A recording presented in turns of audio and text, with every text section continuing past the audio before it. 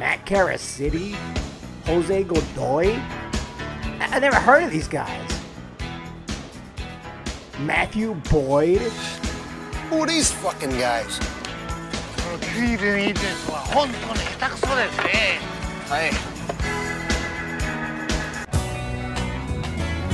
And he drives it into right center field, hit it hard. This baby is way back out of here.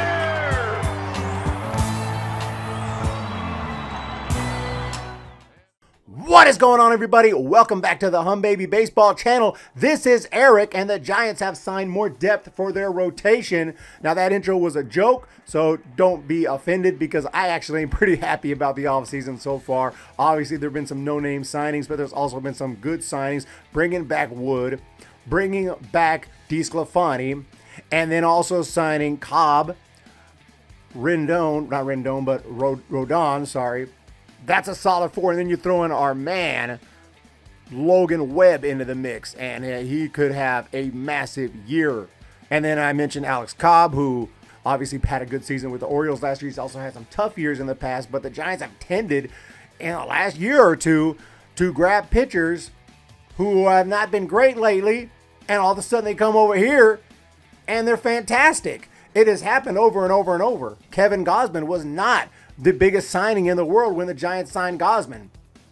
Neither was Drew Smyly, and he was freaking excellent. He did get hurt quite a bit, but he was really good when he was out there. Had a great strikeout ratio, ended up signing for a lot more after he left the Giants. So that was just a couple examples right there, and there have been more. The Giants will tend to grab these guys. Wood is an example. DeSclafani is an example.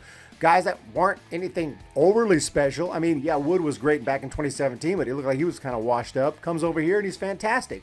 So, who knows? Now, Matthew Boyd is hurt right now. We won't be seeing him for a while, but that's fine because by that time, the Giants rotation certainly is going to have injuries, and guys are going to be falling on the IL. Every one of these guys in the rotation will spend time on the IL, even if they stay healthy. Giants will just throw them on the IL just to give them an arm a little vacation. So it's going to happen. Giants are going to need massive depth in the rotation. We have guys, we have prospects who could be ready as well to help. And now Matthew Boyd, who has not had the prettiest statistics in the history of Major League Baseball. We'll look at those statistics. But again, Giants tend to get the best out of pitchers, at least lately. So the Giants, one-year deal, Matthew Boyd, left-handed pitcher, Tigers, former Tigers hurler. He's going to be guaranteed $5.2 million and can earn 2.3 in incentives. I love the incentive deals. These guys go out there, pitch a certain amount of innings, perform at a certain level, you get more money, up to $2.3 million. So Boyd, represented by the Boras Corporation, he turned 31 last month.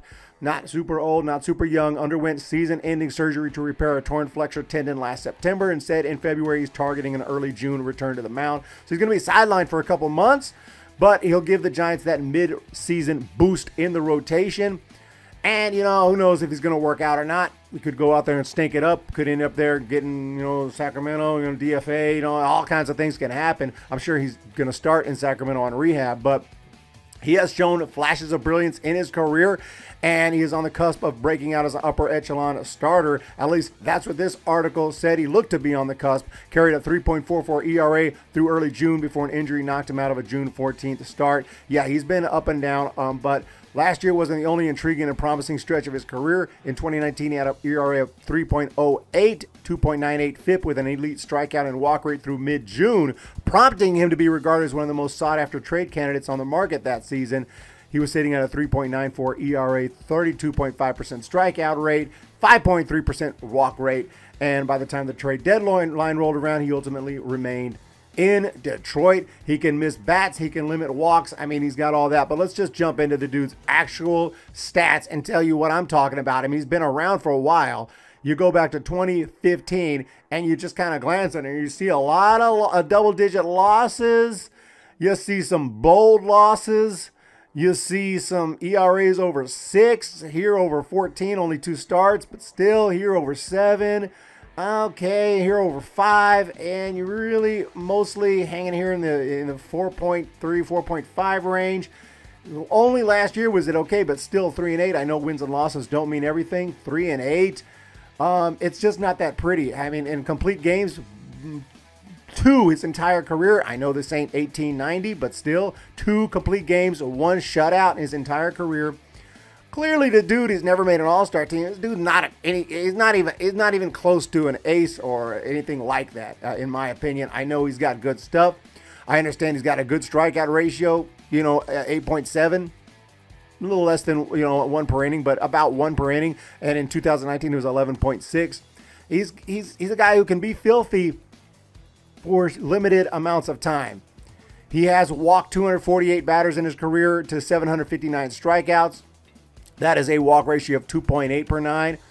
Okay, so the guy to me is depth.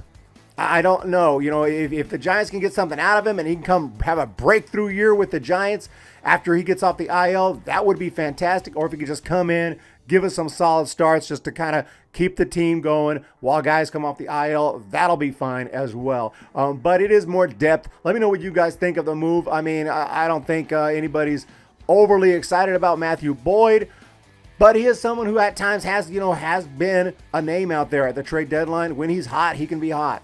Is he going to be hot coming right off of the IL? Who knows? Who knows?